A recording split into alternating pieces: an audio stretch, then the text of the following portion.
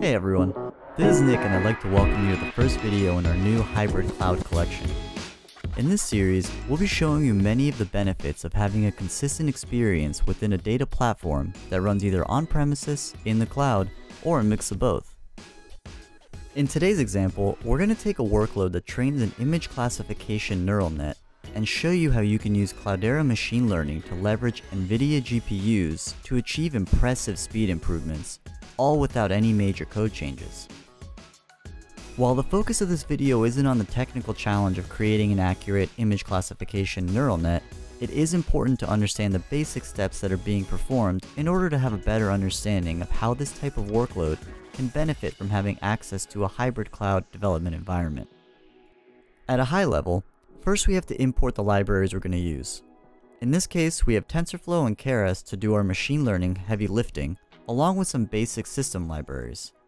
We then bring in the dataset that will be used to augment the pre-existing ResNet model and split it into the appropriate testing and training datasets. The next part is important, as we implement a mirrored strategy within TensorFlow.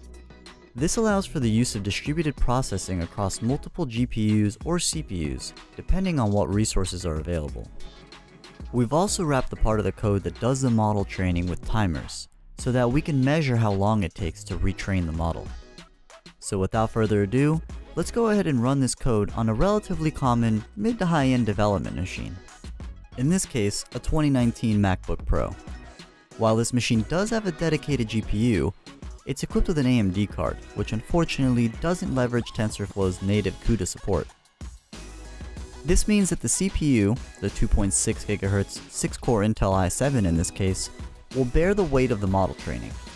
While the Intel CPU is no slouch, it still takes almost 2 hours to complete the model training. While 2 hours may be acceptable for some situations, it certainly isn't ideal, since adding a GPU to the system is not possible, even if you were able to acquire one in this age of silicon shortages. We'll have to look elsewhere. This is where having access to the Cloudera data platform can really save the day, or at least a couple of hours. Machine learning is one of the integral experiences within the Cloudera data platform, and we're going to spool up a new machine learning workspace in CDP Public Cloud so that we can see if having access to extra cloud resources can improve our training time without any major code changes.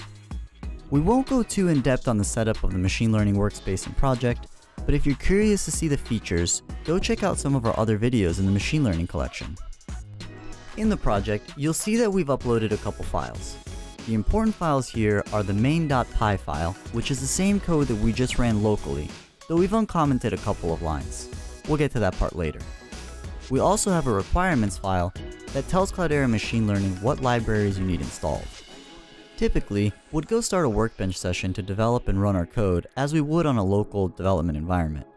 But since we've already done our debugging locally and we're confident the code works, we're just going to jump right into the feature that most suits our goals: Cloudera Machine Learning's Experiments. Experiments lets us leverage built-in tools to track certain metrics from within our code, as well as assign varying resources to attach to a given run. The lines we uncommented earlier were specifically to track these metrics. In our case, we want to know how long the model is taking to train. Now let's go ahead and create 3 experiments.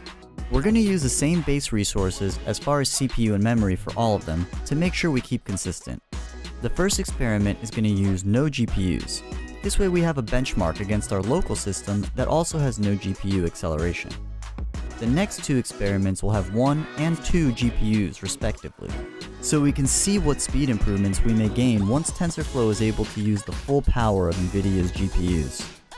Once these experiments are up and running, CML will automatically deploy the right container and run the scripts just like we did locally, but with added resources.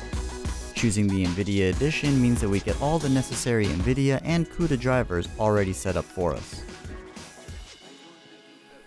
With the results now coming in, we can see that even just 1 GPU gives us an order of magnitude increase in training speed, cutting our time from almost 2 hours on our local machine down to only 10 minutes.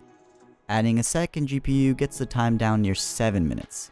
That's almost 14 times faster.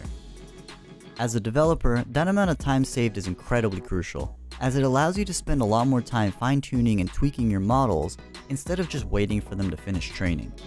This also allows you to work with larger and more complex datasets that may have been out of reach when you were limited to just your local resources.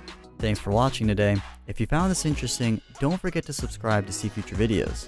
If you have any questions, head on over to the Cloudera Community, where there are plenty of other users ready to help answer any questions you may have.